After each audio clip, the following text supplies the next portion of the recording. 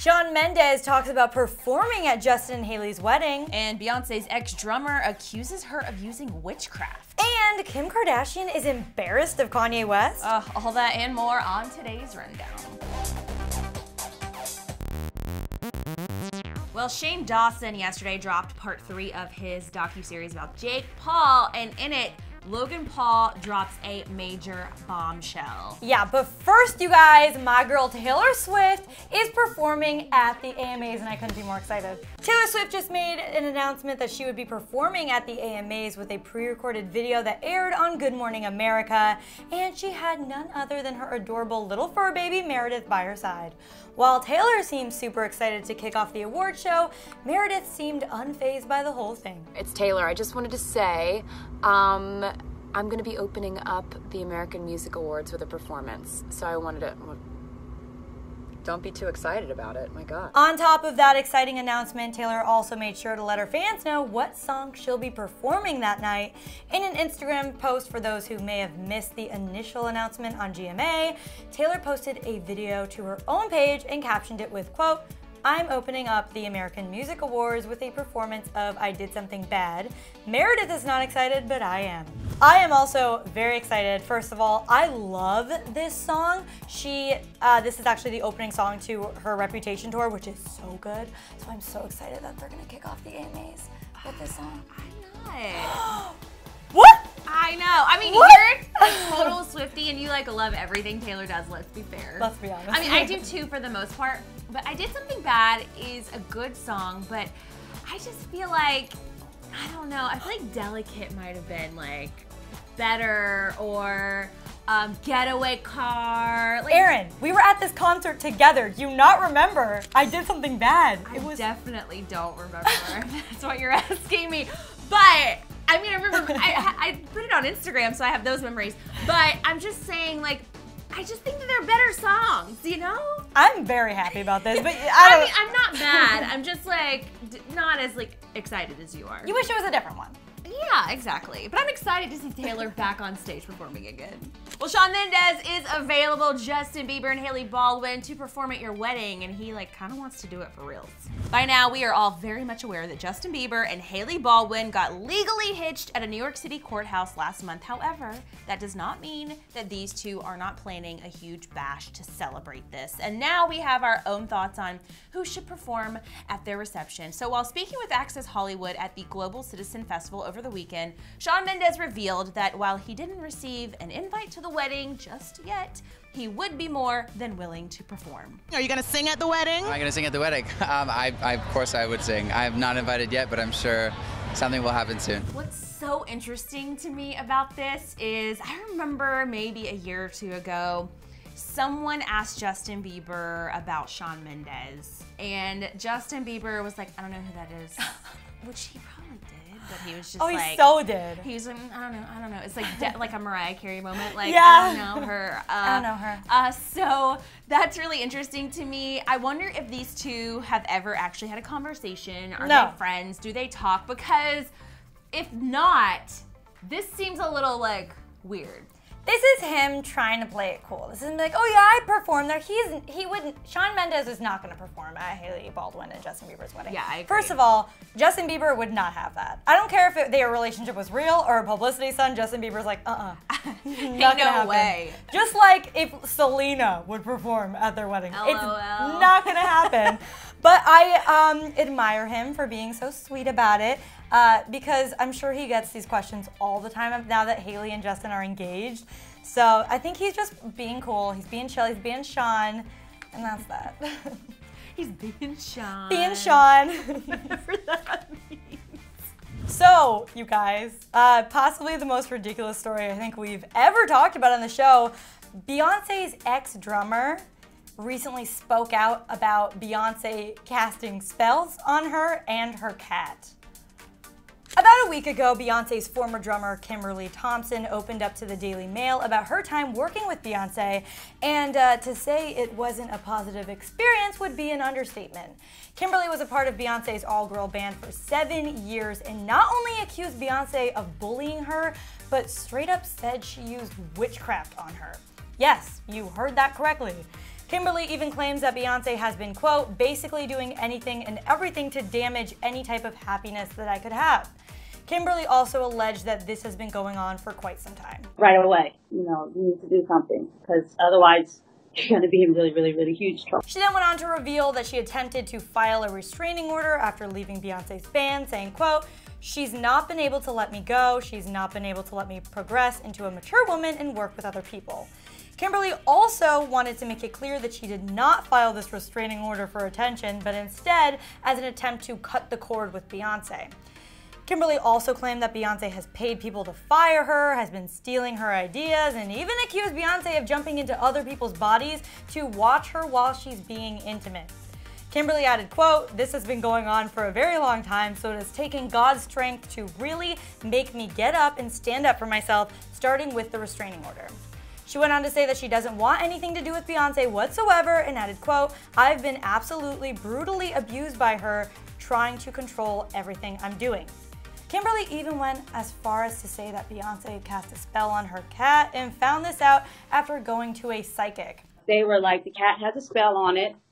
And I said, well, what about this person, that we are discussing at this time? They're like, yes, this person put the spell on the cat, and you need to get rid of it. Despite the claims that Kimberly made, the temporary restraining order has been denied, and Beyonce has yet to comment on these allegations. What? 2018 has been the most shocking year of all, so nothing really surprises me at this point. But, I mean, there's some claims in here that I'm like, I didn't even know that was a thing somebody could do. My only response... Right, jumping into someone's body. My only response to Kimberly, I don't want to shame her because maybe she is, maybe something happened to her that we don't know about, that she's got some sort of, argument towards. But where are the receipts? I need some real proof of someone bullying you or, someone saying, oh yeah, Beyonce told me to destroy this girl. For sure. And you know what? Beyonce has been so busy with her own life.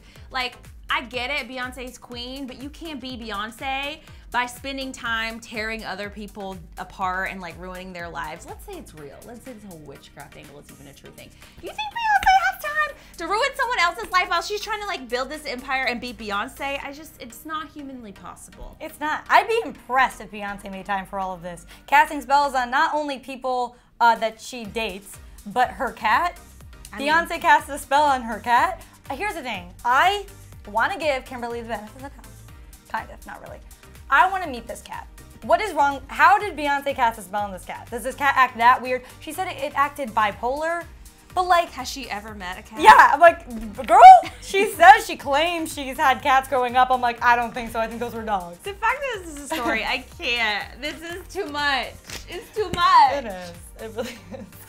Well, Kim Kardashian is apparently really upset at Kanye's SNL Trump rant. So multiple sources have come out to reveal that Kim Kardashian is embarrassed by Kanye's antics, and she feels he is embarrassing the entire family. So the source went on to say they definitely have their issues, but Kim always defends Kanye publicly and tries to be supportive. She believes Kanye is entitled to his opinion and can express it freely. She may not always agree with him, but she still feels he's allowed to believe what he wants. So it was a speech that he gave when the cameras were not rolling, captured by Chris Rock, where he was wearing the infamous MAGA hat and talking about how we should follow our hearts and not our minds. That apparently left Kim embarrassed. Although Kanye has aligned himself with President Donald Trump in the past, and Kim has also met with him at the White House, she doesn't necessarily agree with all of Trump's policies. Kim has also tweeted in the past that she doesn't have to share her husband's political opinions. Kim has since posted this photo to her Instagram saying, "We got love." So perhaps this was her way of debunking the rumors. So Kenan Thompson has come forward to really talk about his side of the story of what happened on SNL. He actually went on to say that he and others at SNL were kind of held hostage backstage. He said, "I did my part in the monologue and I got to watch the circus unfold. He voiced his opinion very loudly for a long time. We're all entitled to our opinion. I don't know if that's the moment necessarily to hold people hostage like that." So apparently this went on, and so it was time for people to leave, and then he wouldn't just stop. So I think that's what he meant by being held hostage. This is so interesting to me because Kim Kardashian's relationship with Kanye West has always seemed like super strong when we see them together. And because Kanye's behavior is so bizarre, I always wonder what goes on behind the scenes, and you know, if this is good for a relationship, for two people to be so divided if Kim doesn't believe the things that Kanye believes. Yeah, I do love that she stands by him no matter what, considering she is his wife. I get it. You have to be supportive of your significant other, but his behavior, especially recently, has been so bizarre. I mean, we know he made those claims about like wanting to stay in Chicago once he moves there, even though we know Kim will obviously still be shooting Keeping Up, so will that divide them? And then this whole thing on SNL was just so weird. So I don't know what's going on with Kanye.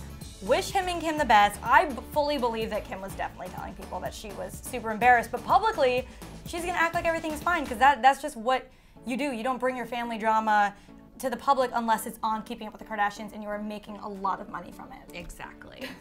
Shane Dawson just dropped his third part of his Jake Paul series, and this video was not only shocking because of what we learned about Jake's family, but because in the video, Logan Paul made a super shocking confession.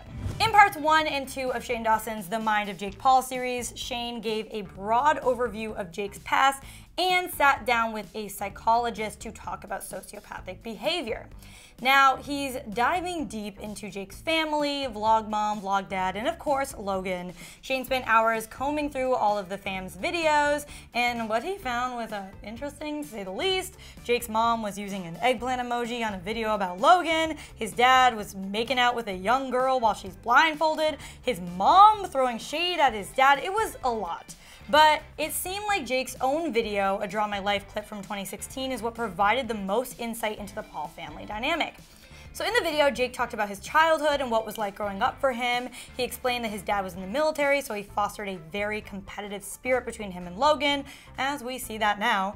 He would even record the brothers' football games so that they could watch them back and he could tell them what they needed to improve on. Jake also talked about his parents' divorce, which is actually what Shane thinks might explain his bad behavior as a kid. He said he was going through a hard time, which led to him getting 14 behavioral strikes. And then he decided, if football's boring, now I want to wrestle.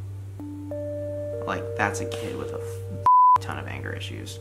But perhaps the most shocking revelation came from Logan himself. So after Shane's video on sociopaths dropped, Logan, I guess, went on to say he wanted to put out a response video, so Shane decided to reach out to him, and you guys, what happened next was a shock to us all. I'm on the sociopathic spectrum. I wouldn't say I'm a sociopath, but I would absolutely say I have sociopathic tendencies. And at the beginning of the year, I was at a place in my life where they got the best of me and they consumed me, which is when it gets dangerous. So Logan admitted to Shane that he actually does have, quote, sociopathic tendencies. I was so shocked that Logan admitted this. He also went on to say that Jake is much more empathetic than he is, and that's actually something he's envious of. I don't know what to say, but it explains a lot. I know Shane was kind of, or Logan was talking about a darker time in his life, and I think it was regarding the Suicide Forest video.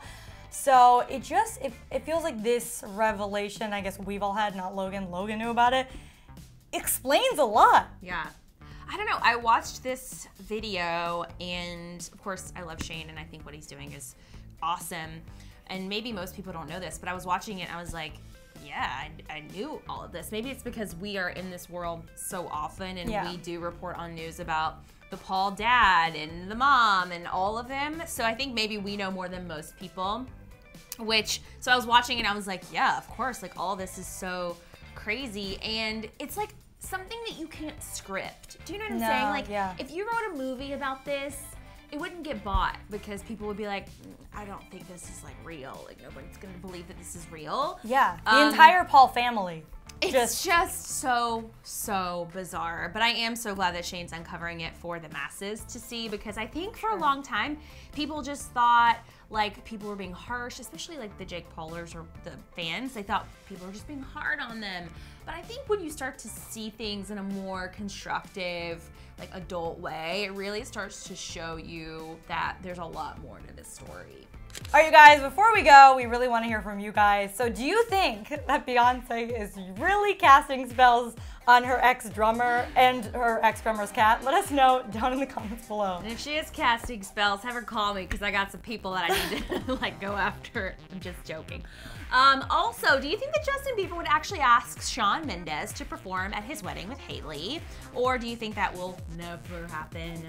Hypothesize. I was looking for the word hypothesize. Hypothesize. In the comments, like this video, subscribe to our channel, you guys, and we'll be back here tomorrow. Bye, guys. Bye. And then click right over here to find out why the internet was pissed at Pete Davidson after a joke he made about Ariana Grande's birth control.